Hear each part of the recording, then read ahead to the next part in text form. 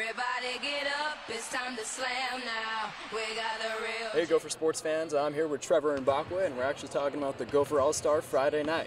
Now Trevor, what are you going to do to actually maintain your title this year of dunk contest champion? It's going to be kind of tough. You know, Ronnie's back this year and we got a couple good athletes coming in. So I don't know, just going to have to do something to involve the crowd, get everybody kind of excited.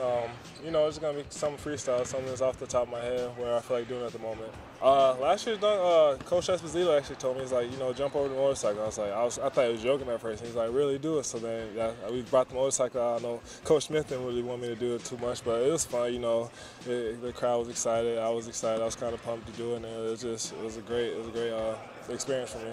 I don't know. That's tough. You know, hopefully we bring Carr like Blake Griffin did or something. But I don't know if we get down on the court. But I don't know. It's just gonna be hopefully get something special going, some props or something going on. You know, the year before Ronnie jumped over Goldie, so somebody has to jump over something this year, 3 years in a row.